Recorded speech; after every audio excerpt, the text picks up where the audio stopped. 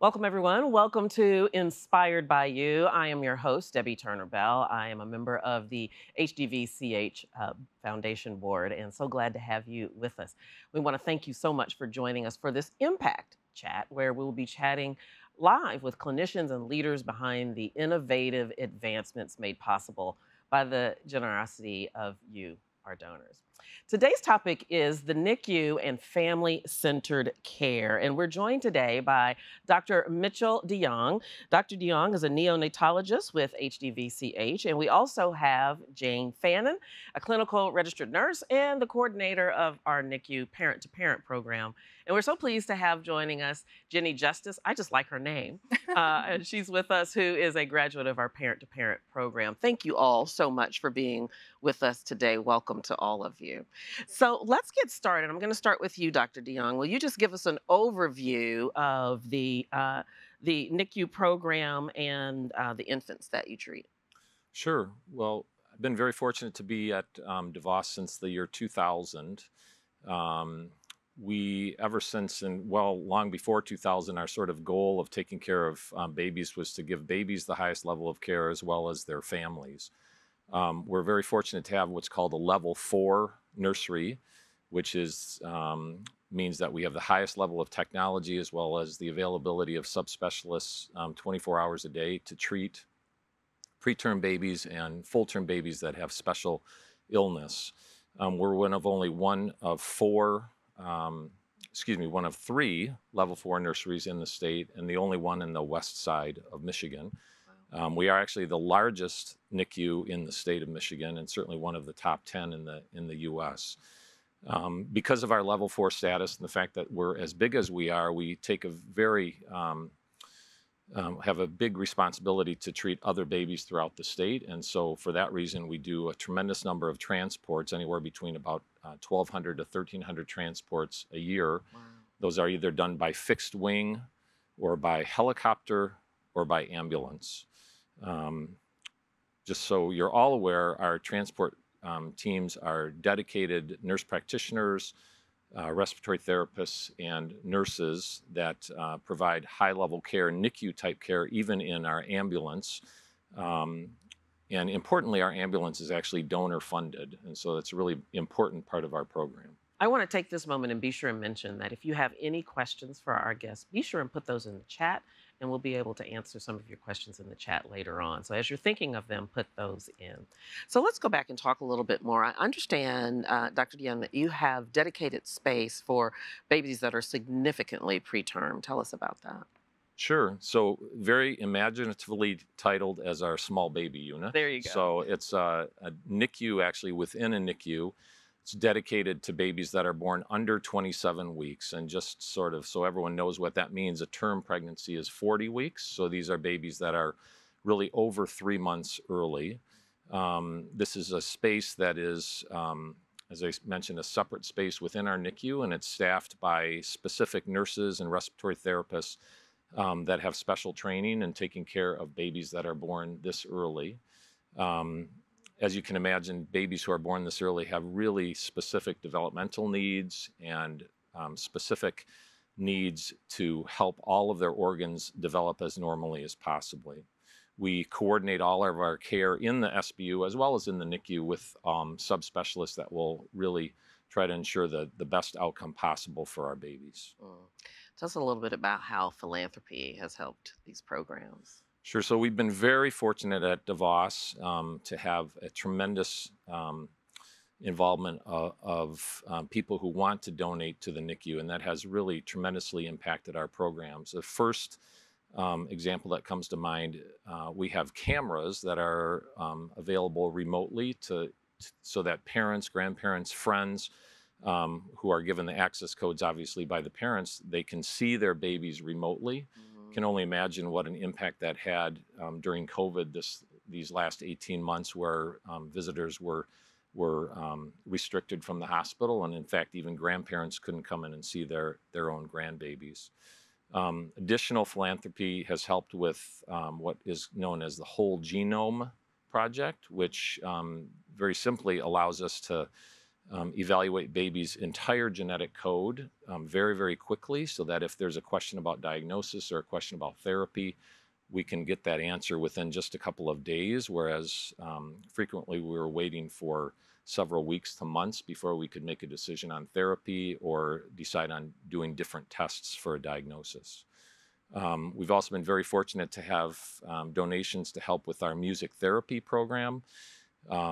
It sounds very simple, and in fact it is, but babies clearly respond to music, and instead of using more pain medication or trying to give babies medication to help them sleep, oftentimes we can have music therapists that will come in and actually it's amazing to watch them be able to calm babies down just with singing to them or playing guitar or other forms of music therapy. Wow.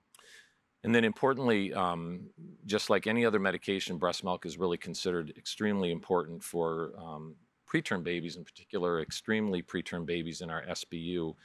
And we've been very fortunate to have philanthropy help out with giving breastfeeding mothers meal trays during the day so that they don't have to worry about going to get something to eat down in the cafeteria or having to go to McDonald's to get something to eat, and so that they can stay right in the room and provide breast milk. And then I think really what we'd really like to talk about today is our parent-to-parent program, and Jane will be able to talk about that. Yes, Jane, tell us more. Thank you. Parent-to-parent is called so because all of our volunteers were formerly NICU parents. They all had babies in our unit. And then it's a mentorship from one parent to another parent. The program initiated actually in 1973 when the unit opened. The idea for the program was born. And in 1974, our first match actually happened between a parent and a volunteer.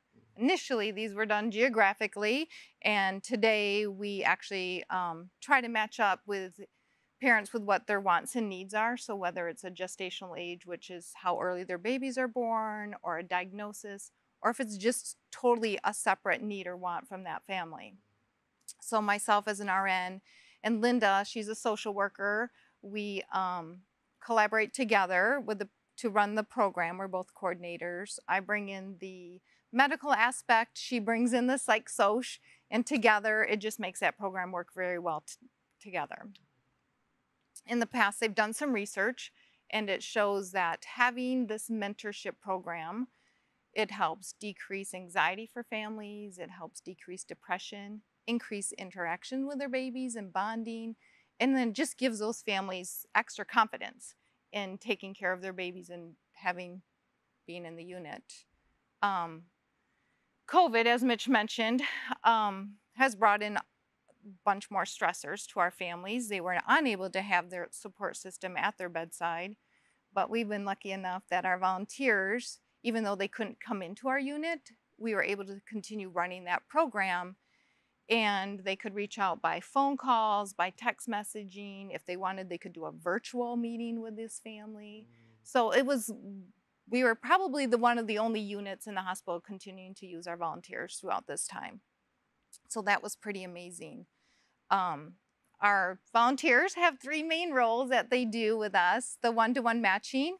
So that can happen anywhere from the beginning of the stay till actually the babies are going home and parents are like, oh my gosh, how do I do this?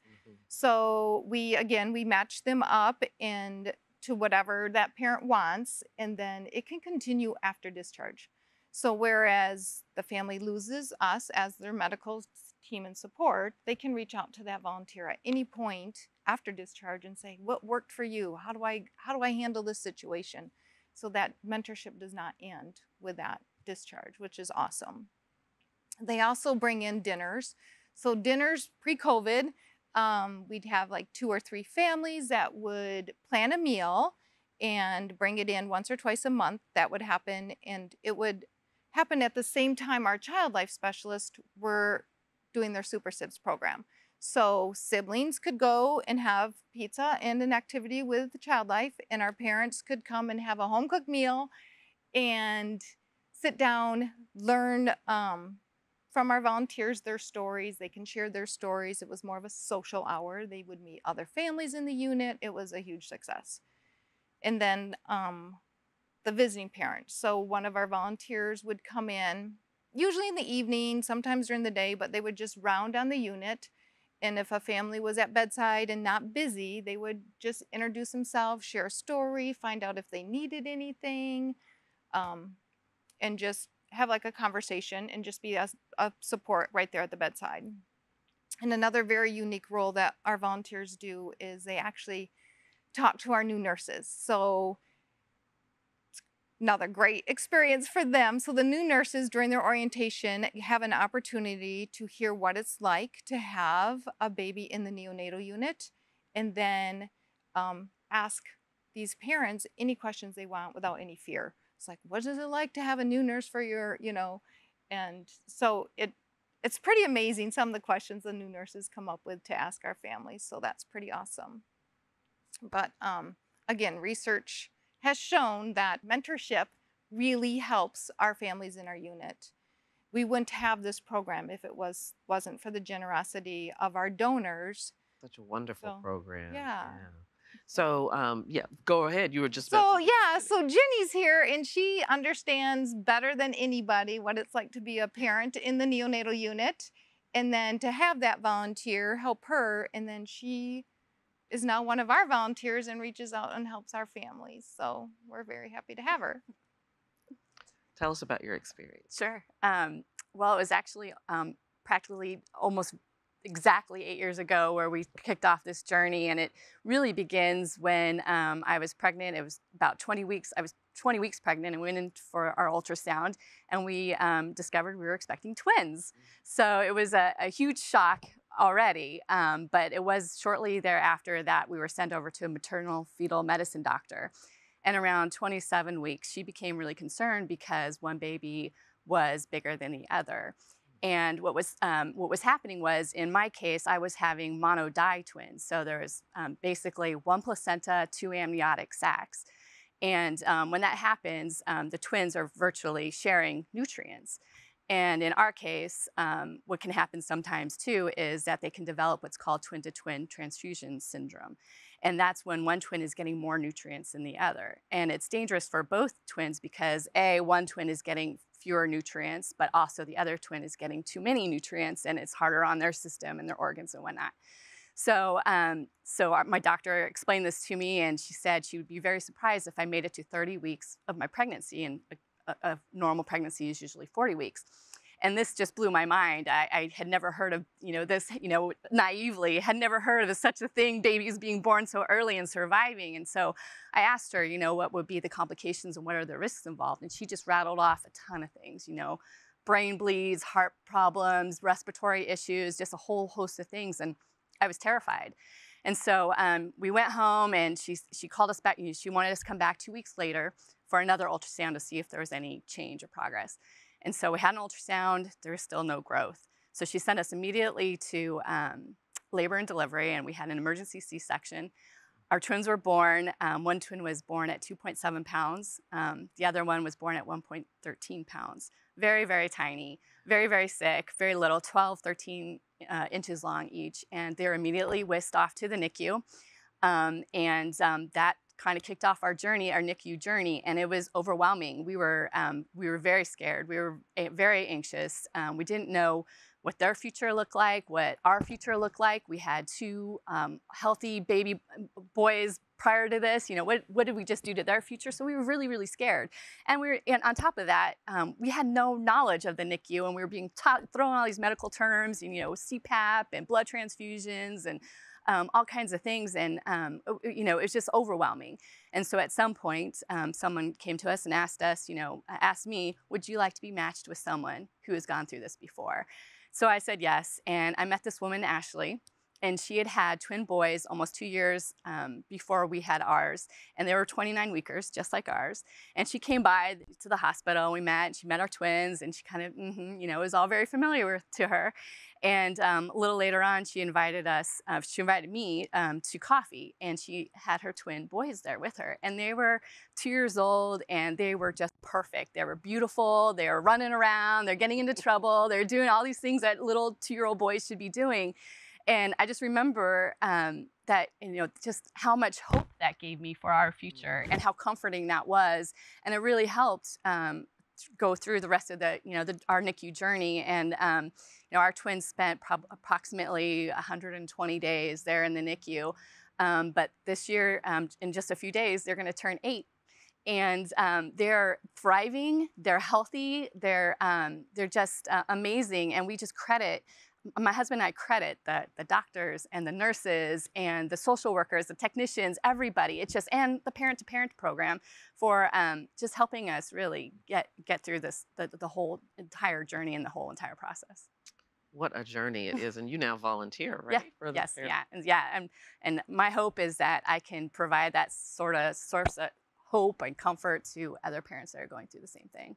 Can you, we're going to move into a time of questions, but since you're talking, Jenny, I just want to ask you right away, can you imagine what difference having the parent-to-parent program made for this, what could only be expected to be a difficult journey for these little babies? What difference do you think it made? It made a huge difference. I got to see, what the future looks like. I couldn't even imagine a life outside of the NICU when we were there. And just that source of comfort, friendship. I developed this friendship with Ashley, and it just made all the difference in the world. And what questions to ask, because we didn't even know where to start, what questions to ask. And so it's a tremendous program. And I'm very grateful that it was there for us. And I look at these beautiful faces here. You got gorgeous boys, and they just look perfect, as They you are. said. Yeah, I know you're so grateful. Thank you Very. for sharing your story. So let's talk about do a little bit of follow-up with the programs and some of the things that you do. Mitch, you mentioned a couple of times that we are level 4, that our NICU is a level 4 NICU. What exactly does that mean? So designation is made by the American Academy of Pediatrics and to a lesser extent the state of Michigan.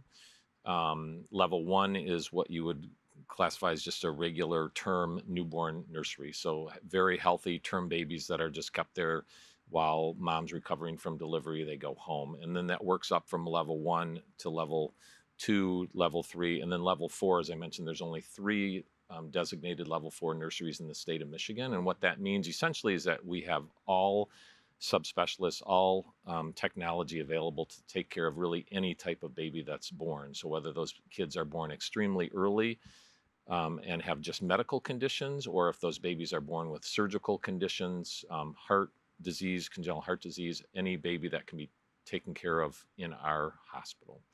I'm going to go off script just a little bit because I'm amazed at what technology has allowed us to do in terms of sustaining the life of preterm babies and how young gestationally that we really do have a chance to. Can you just, I don't know if it's quantify or just describe what you're able to do today with a preterm baby that wouldn't have been imagined even 10 years ago, let alone 20 or 30 years ago? Sure. Well, I started my residency in pediatrics back in 1989. And at that time, sort of the limit of gestational age where we could successfully take care of a baby was about 27 to 28 weeks. So again, term pregnancy, 40 weeks, that's about 3 months early. Those are now babies that routinely, any baby younger than that is admitted to our small baby unit. So our limit of viability at this stage today is 22 weeks. 22 is very much of a gray area, and there's lots of discussions that take place with the medical providers and the parents about sort of what will happen to their babies and decisions that need to be made. 23 weeks is where what we consider we expect those babies to survive at this stage. Clearly, it's a really, really long road, but we have lots of success stories for babies born at 23 weeks. I'm just amazed by that. It's so amazing. So is the NICU actively involved in research and education? We are. So we have pediatric residents that are in our nursery all the time. So as they're rotating through their pediatric residency, They have to do a NICU rotation. So we have residents that are actively involved, and we're doing teaching of neonatology to them. You can't get better unless you continue to learn. So we actively involve ourselves with education, continuing medical education, obviously, but we clearly have education with the nursing staff. The nursing staff educates us as medical providers every day about things that they're learning as well. So we value education, and we know how important it is.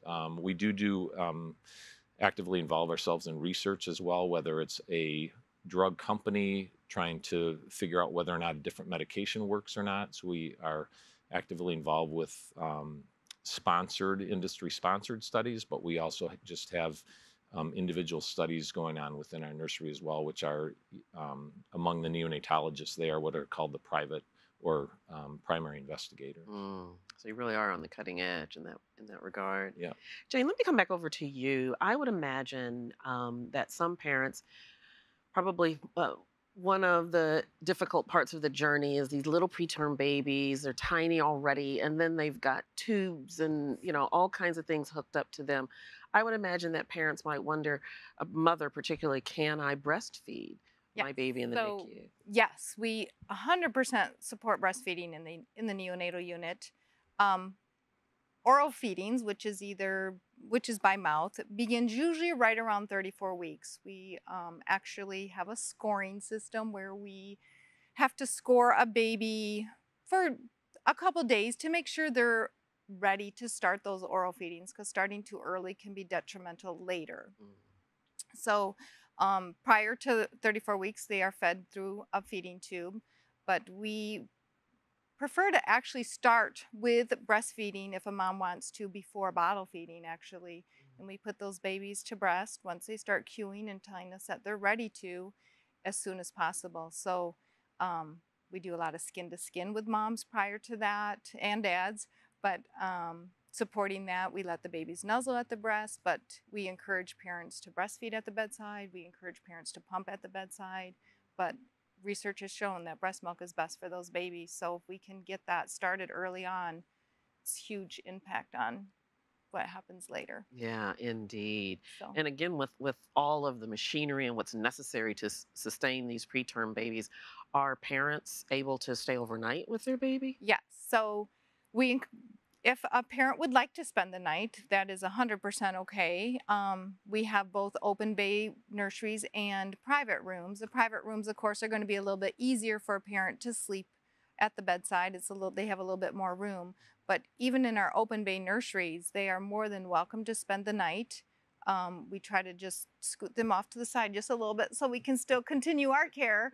But if it gives them peace of mind to be there at that baby's bedside and they can sleep better knowing they're there, then 100% we encourage that. Yeah, it's whatever is going to give them the less stress to be there or to be able to go home and sleep in their own bed. That's so good to know. Jenny, coming back to you, what recommendations would you give to a parent who perhaps suspects or knows that their baby is going to be preterm, and what they have coming before them? What's your best tips and advice? Well, in our case, we had no idea. But so my advice, if you're having multiples or there are some complications, just do all the research you possibly can. Ask for a tour of the NICU, get to know it a little bit, check out what resources are available, ask questions of people who maybe that have had preterm babies or had multiples and what their experiences was like. Just do all the pre-work that you possibly can, and learn from stories like mine where, it was just, we had no clue. So the parent-to-parent program certainly helps with that. We can match. We can also, if somebody is interested, we could do a match even prior to delivery. That we've done in the past also through the maternal. That's wonderful. I don't know why anyone wouldn't take you up on that, right? Yeah, that's fantastic. Let me come back to you, Mitch. Are there pediatric specialists available 24 hours in the NICU? And tell us a little bit about what you have available for. Sure. So that's part of level 4 accreditation. Any subspecialist that would be needed for any condition that you can ever imagine in a baby, we have available at HDVCH. Everyone's available 24 hours a day.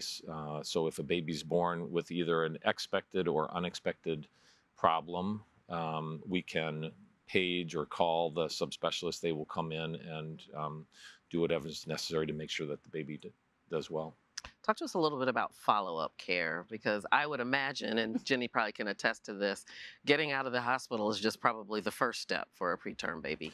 Yeah, it really is. And as neonatologists, we sort of have our practice exclusively in the hospital.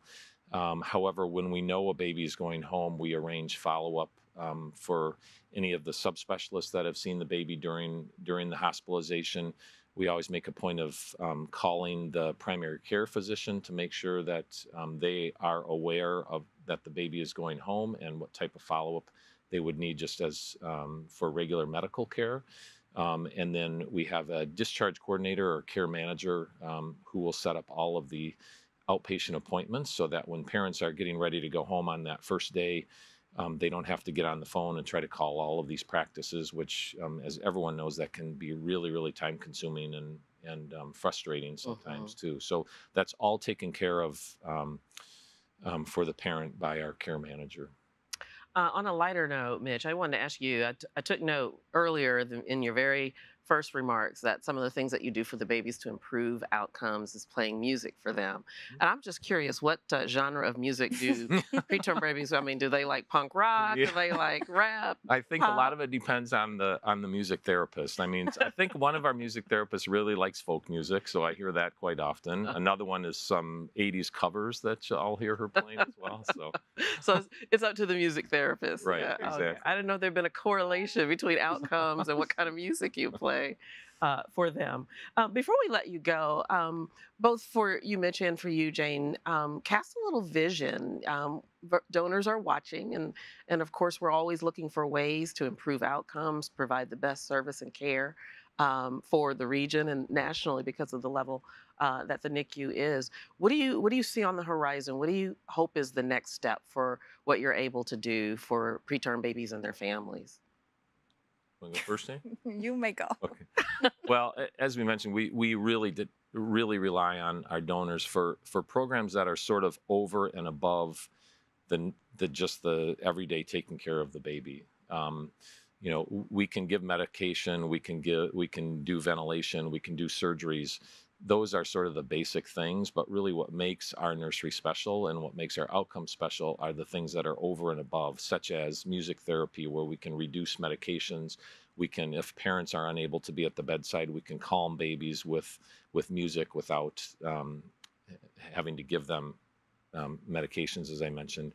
We have parent-to-parent programs that make parents better advocates, which, again, as Jane has mentioned, has been shown without a doubt to improve overall outcomes. So my hope is that with ongoing philanthropy, we can continue to have these extra programs, which should not be considered extra, but they have to be in this type of financial environment. Yeah, wonderful. Anything you want to add to that, Jane? Oh, that was awesome. Yeah, if we could create the most stress-free environment possible for these families, it would be amazing.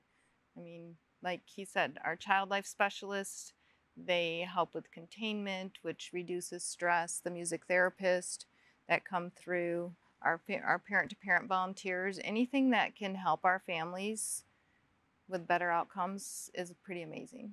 Wonderful. And thank you for fielding a question that kind of came out of left field. You did great with that. I want to say thank you to all of you, Mitch and Jane, of course. Thank you for what you do and who you are. And Jenny, thank you so much for coming and to share such a powerful story. Really appreciate that. And congratulations on those beautiful boys. They're adorable. They're wonderful. That's going to wrap it up for us today. But before we go, we want to remind you or just make you aware of how you can donate to the parent-to-parent program. That's at give.spectrumhealth.org/NICU, NICU. So be sure and do that if you're so inclined. Also, want to be sure to encourage you to mark your calendars for our next Impact Chat. It's going to be on July 15th at 9 a.m.